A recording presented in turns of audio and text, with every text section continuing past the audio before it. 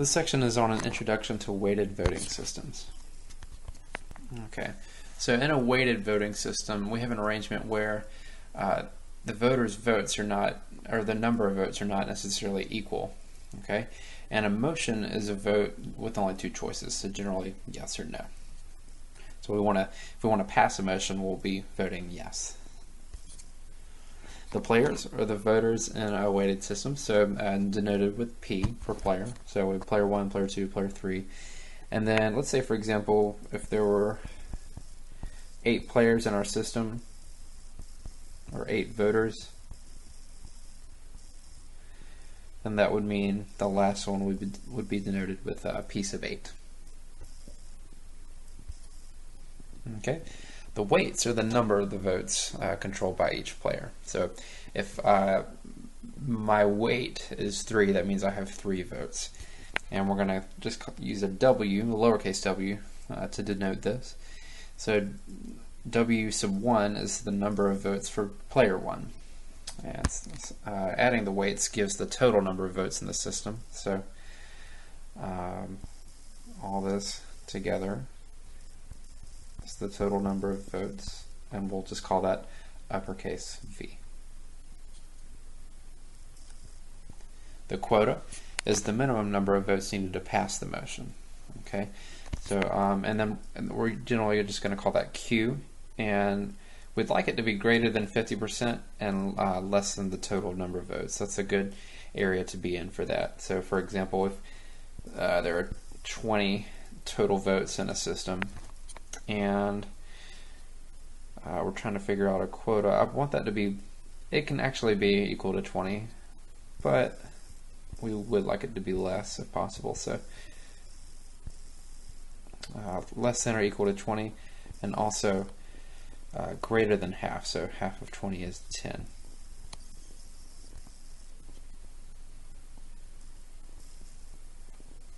And this is what a system looks like. We have outer square brackets with Q in front as the quota, and then followed by the weights in descending order. So they're always put highest to lowest. And that'll just make things easier later when we have some more complex problems to solve. Let's say in a system we need 15 to pass. Okay, and maybe our system looks like this, where the weight of player 1, let's say player 1 has 9 votes, player 2 has 5 votes, player 3 has 3 votes, player 4 has 1, player 5 has 1, player 6 has 1. Okay, so there's our 15 or our 20 votes total. We only need 15 to pass. So later in the chapter, we're going to be focusing on like how many ways can this be this motion be passed. Okay, and who has the most power in the system. And it's okay for these 3 people to have the same amount of votes. You'll see that actually a lot. Okay, a couple quick examples, some more vocab terms here. Here's one where the quota is 2/3 of the total number of votes. And actually, I think there's a little typo here. This probably should be a 4. So all this adds up to 21. So 14 out of 21, same thing as 2/3. That's a pretty good ratio for our quota. It's more than half, but less than the entire number of votes. Next example, quota is too low, so we have anarchy.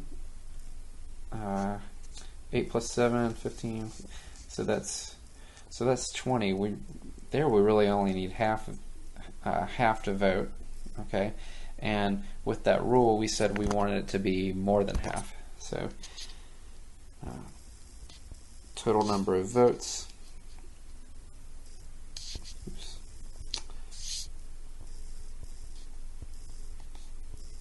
Total number of votes is 10.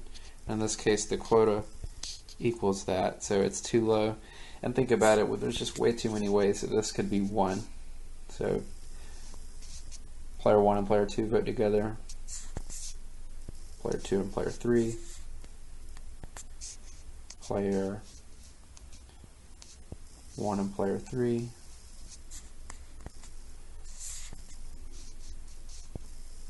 Player 1 and player 4. Okay, so it's just too easy to pass this motion. Next, gridlock. When the quota is too high. So there are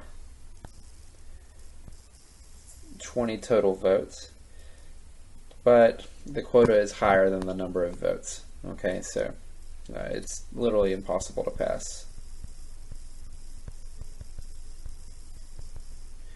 The motion. Okay, and the last one on here is one partner, one vote, which we're also going to call that unanimous for short. So we would need everyone's vote in order for this motion to pass. The one on the right is pretty easy. We need 4 votes to pass, and player 1, 2, 3, and 4 all have 1 vote each. So without one of their votes, this would fail and the motion would not be passed. So it's unanimous. The one on the left, it's pretty similar, except the total votes exceeds slightly over the quota. So that's 15 plus 5. So the total is 20, okay? And you think, oh, okay, we don't need one of their votes, but like for instance, player 4. We could say, oh, well, what if player 4 says no for one of their votes and yes for one of their others? We would still have 19. Well, it doesn't work that way. You either vote, when you vote, all your votes go towards yes or all your votes go towards no. So if we were without player 4, we'd be short. We'd be down to 18. So we, in this case, even though it's slightly over the quota, we still do need all 4 of the players to pass this motion. A dictator is a player whose weight is bigger than or equal to the quota. Okay, so someone who pretty much controls the game. For this example, our quota is 11, but player 1, and let's label these player 2, player 3. Player 1 has more votes than the quota needed. So if player 1 says yes, that's it. The motion's passed. No one else can really say anything about it. So that's why they're a dictator. A dummy is a player who has no power. And there's never a time when a dummy makes a difference in the outcome. Let's label these player 1, player 2, player 3, and player 4. Okay. So this motion can be passed with player 1, 2, and 3. They don't need player 4 to pass this. Okay. So for the first kind of criteria for this is that someone who's really not ever needed to make the motion pass, as well as when we try to use them and not use somebody else. So, and this adds up to 30.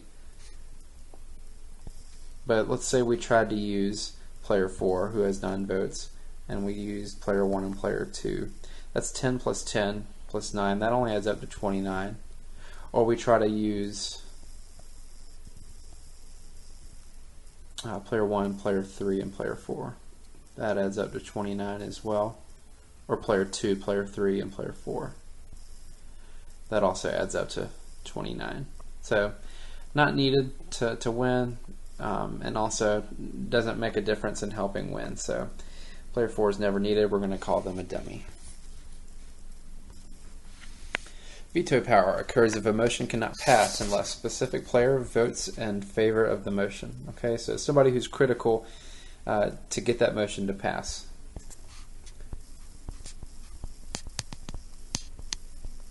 Okay, player 1 has weight of 9 votes. Okay, so the 9, it's less than the quota.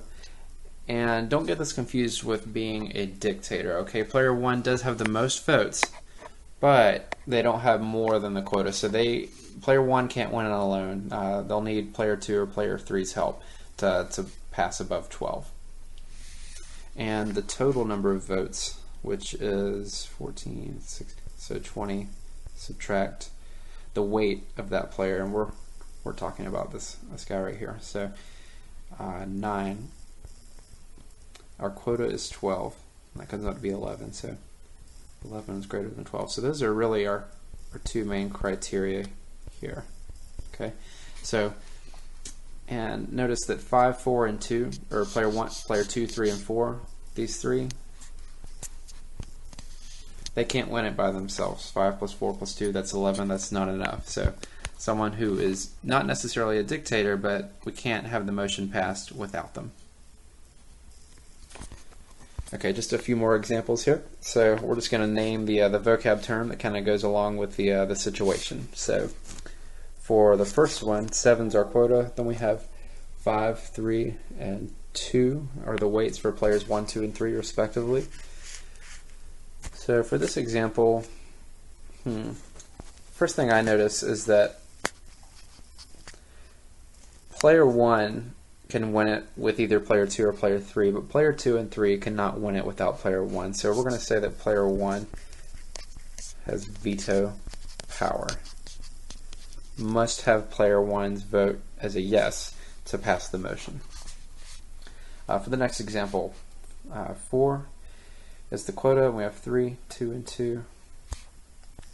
This might be anarchy. It looks like there's a lot of votes here and not a whole lot of quota, so let's think about that. 3 plus 2 plus 2, 7. Okay, so it's more than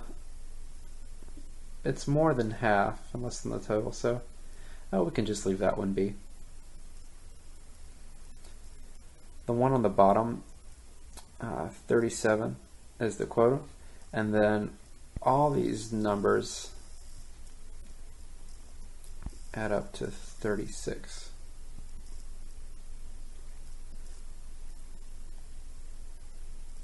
Okay, so this one is going to be gridlock, where it's literally impossible to pass the motion. So even with everyone voting yes, it's still not enough to achieve the quota needed, which is 37. Okay, just 3 more. For the one up top, 15 is the quota. 5, 4, 3, 2, 1, so we have 5 players. With this one, that adds up to 15. Okay, so this one is called unanimous. We need everyone's vote to be a yes in order for this motion to pass. Okay, without one person voting yes, we lose the motion. Same thing for the next one as well. All these add up to 5. So without one of those players' votes, we lose the motion. So this one's also unanimous.